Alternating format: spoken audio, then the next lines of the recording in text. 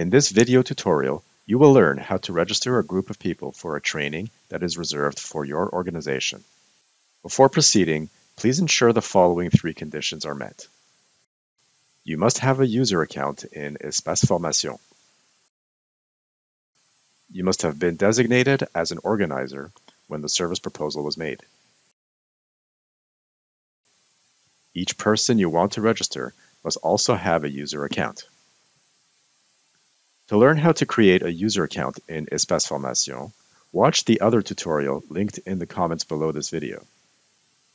Let's take Caroline Poulain as an example.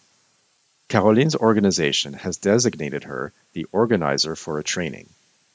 She therefore has access to that training through her dashboard in the left menu. She'll find her training here in the My Learning section. She could also find the training in the search engine if she knows the exact name, or in the calendar menu if she knows the training date. However she finds it, she must click on the training title to access the training.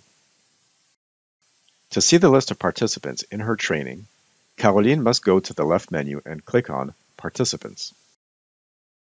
The list will be displayed in the main screen. Caroline will see that her name is associated with the organizer role. She can use the search tool to find the names of the people she wants to register in her training. She must enter the names in the search bar one at a time. Then, select the names of the people she wants added. The names will appear in the window as they are selected. Note that Caroline only has access to people in her organization who have a user account on Espace Formation. It's therefore important that anyone wishing to participate have created their user account so they can be registered. After making her selection, Caroline checks the names of all the people registered. If there are any errors, she can delete a name by clicking on the X. When the selection is complete, she clicks on this button. Caroline checks one last time that all the names are on the list. If any names are missing, she can repeat these steps as many times as needed, or even come back later to add more names.